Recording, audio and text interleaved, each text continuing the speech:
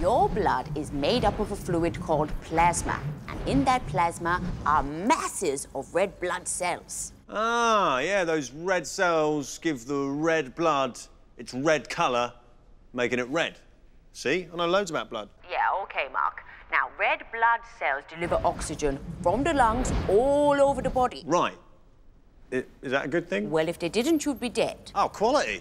What are those white things? Those white blood cells fight infection. And what are those tiny things? Ah, now these are teeny tiny cell fragments that circulate in the blood.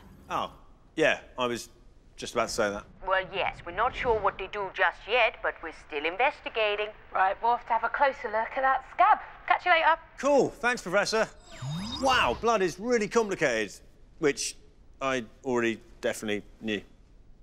It's that time again where we welcome a top scientist onto the show. It's my great pleasure to introduce a man who knows almost as much about blood as me. I think I probably know a great deal more about the blood than you, Mark. So.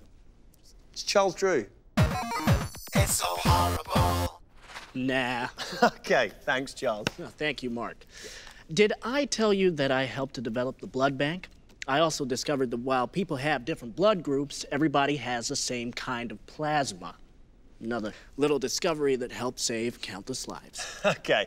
Now, Chaz, you and me both know loads about blood, so I thought it'd be great if you and me could do a blood transfusion together. No, I don't think that's wise, Mark. I don't think you know enough about blood. So this woman needs a blood transfusion.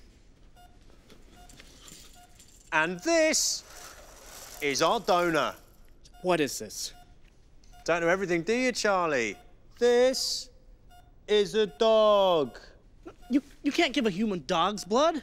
It's totally different to human blood. Yeah, we have to get it from a cat. Human. Yeah, totally, yeah. I knew that. Glenda? OK, this is Glenda. She's a human. She's going to be giving us some blood today. What are you doing? Giving a patient human blood, mate. Try and keep up. No, you can't just give her anyone's blood. It has to be a match, the same blood group. What now? Everybody has slight differences in what makes up their blood. In fact, there are many different types of blood group. You can't just give this woman Glenda's blood unless she's in the same blood group as the patient. Thanks, Glenda. Wow, there's a lot to remember, isn't there? I'm starting to think you know absolutely nothing about blood. Well, that's where you're wrong, mate, because I know loads about blood. You thought plasma was a type of TV set. Yeah, mate, I probably even know more than you about bloods, but you're the guest on the show, and I didn't want to embarrass you in front of everyone at home watching it on the TV, which for many people will be a plasma. Unbelievable. It's so horrible. So today's big interview is with eminent Italian scientist Rita Levi-Monte... Look, can I just call you Reeds? Of course. Do not muck this up, That's pretty Mark. impressive hair there, Reeds. Oh, thank you. I keep bats in it. Really? No, I am famed for my sense of humor. Really? No, I'm famed for my Nobel Prize. Oh, yeah, Nobel Prize, yeah. So, Nobels, they're like Oscars, aren't they? But instead of getting them for movies, you get them for... sciencing. What did you get yours for, Reeds? My work in isolating something called nerve growth factor, a protein that affects how fast cells grow. During World War II, I set up a secret science lab using needles and tweezers from around my home. If I'd have been discovered, I would have been imprisoned. Ah, epic. As a fellow scientific genius, can I have a go? Of course! My experiments involve mouse tumors and snake venom. Right, get that. Continue. Luckily, I could do most of my experiments on eggs. Nobody suspected me, especially as I could eat the experiments afterwards. You know what, Reeds? We're like genius peas in a pod. Not. When I first met you, I thought you were like this really sweet old lady. Now I've realised you're just weird, even for a programme called Horrible Science. What are you going to do next? Punch a penguin? Is your Wernicke's being stimulated again? No. Then I theorize you are no scientist and nothing but a blithering idiot. Think again, creepy Rita, the raw egg eater. If you care to inspect my nethers. Rita, I'm so sorry. Mark's having a bit of an off day. Please bear with him. No, I'm not. Zip it, Rita. I don't... No, sorry. I don't mean you. Please accept my sincerest apologies. We here at Horrible Science have nothing but the utmost respect for you. I don't. Oh, please. I survived the fascists during the war. It'll take more than an idiot in some novelty knickers to annoy me. Now, would you like to hear about my founding the European Brain Research Institute? Nah. I have had enough. Rita, please, just bear with me. Oh! My mice! You keep mice in your bag? Seriously, who are you, lady? Well, Rita famously took mice with her to Rio so she could conduct experiments on them. They're valuable, Mark. Well, They were. Never have I ever seen such unscientific conduct. Idiotic! Oh, Tim. Timmy, Tim, Tim. Tim, Tim, Taroo. Tim.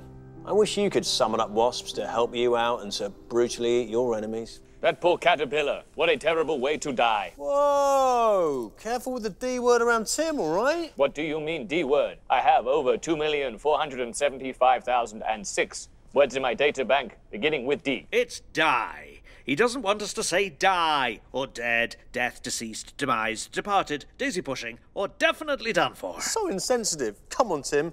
Let's go. These guys are dead stupid. Sorry, mate.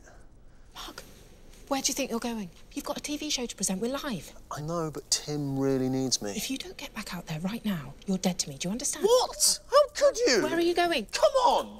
Right. OK. No presenter. Go to Plan B. Plan B. Haven't got a Plan B.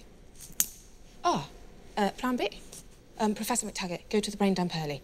I'll try and get Mark back. It's so horrible. Good afternoon, and yo to all you young people out there. As an international superstar scientist, I've been pretty much everywhere on Earth, and I know pretty much everything. See that huge smudge of green across the top half of the planet? Pine trees. And those green blobs across the south? Rainforests. Basically, like someone on a mad trolley dash, plants are all over the shop. And on top of all the plants on the land, there's the trillions and trillions of algae that live in the sea. Now, if you put every living thing on Earth together and weighed it, you'd find that over 90% of this massive weight is plants and fungi. Which means that animals account for just a measly 10% of living things. And that includes overweight whales, pregnant elephants, and people who eat chips for breakfast. Double ugh. And that was my brain dump. Professor Pasteur. Sorry, can I call you Louis? No.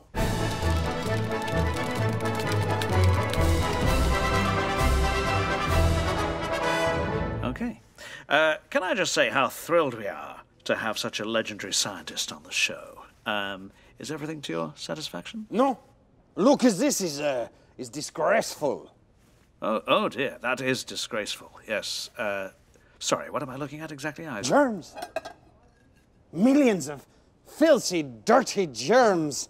Fortunately, I have brought along some disinfectant and another handkerchief.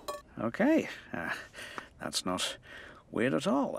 Can I get you anything to eat? I'll have a single cream cracker served in a vacuum-sealed jar. Of course you will. I'll see what I can do. Awkward. Our guest on Horrible Science this week is the deadliest enemy the germ world has ever had. Please welcome Louis Pasteur. Louis Pasteur, it is an absolute pleasure to meet you. Have you washed your hands? Well, not recently, no. Then no.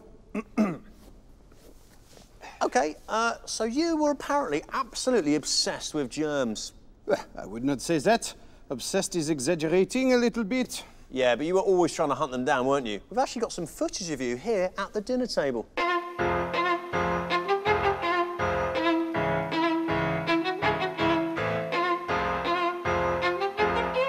Now, that is some pretty dedicated germ hunting right there. Did you do that all the time? Of course, and I have made many interesting discoveries. Although our friends did stop coming around for dinner after a while. And you were the first to prove that... Ugh, disgusting. Yeah, sorry, it's been all day. Yep. Where are you, my little beauties? Ah, there you are. Yep. Yep, can I have that? I need that. As part of the interview. Yep. As I was saying, you were the first to prove that diseases were caused by germs, weren't you? Indeed. Back then, scientists didn't believe that something so tiny could kill a human being. But through my experiments, I was able to show that many terrible diseases, such as anthrax and TB, were the work of germs. But I wouldn't say that I was obsessed. Would you mind just maybe wearing this? Is that okay? What? No, mate. It's the career. No, it is better for all of us. This is what the fans want to see. They want to. Merci. Right. But you also developed cures for diseases, didn't you? Like rabies and anthrax, saving thousands of lives. What was that noise?